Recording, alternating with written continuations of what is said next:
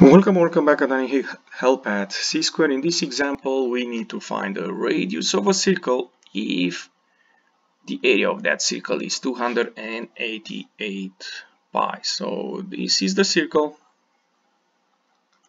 We know that this area is 288 pi.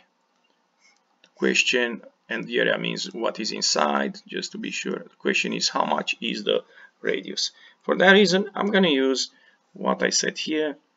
The area of the circle is the product of pi and the square of its radius. So this is the formula for the area of the circle. And in this one, I'm going to replace area of 288 pi. And I'm going to have an equation now, 288 pi equals pi r squared. And in this one, you need to solve for r.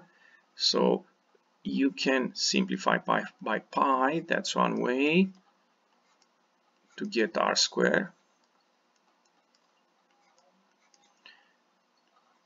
Or of course you can just notice that you have pi on both sides, 288 times pi and pi times r squared, and cancel them out. So now the question is, we have this r squared equals to 88. How do we find r?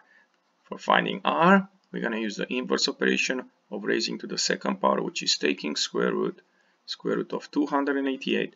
And we don't need to put plus and minus because this is a problem in geometry. The radius will be always positive. So this is the answer in the radical form. However, it can be simplified, and the way I simplify it here, if I do not see it, I'm gonna break it down. So this is an even number, so I can divide by 2 and I get 144. Again, in this moment I see 144 is a perfect square, is nothing else than 12 square, right? So 288 is 144 times 2, and I can use the radical rules, and this is square root of 144 times square root of 2, and finally square root of 144 is 12 square root of 2.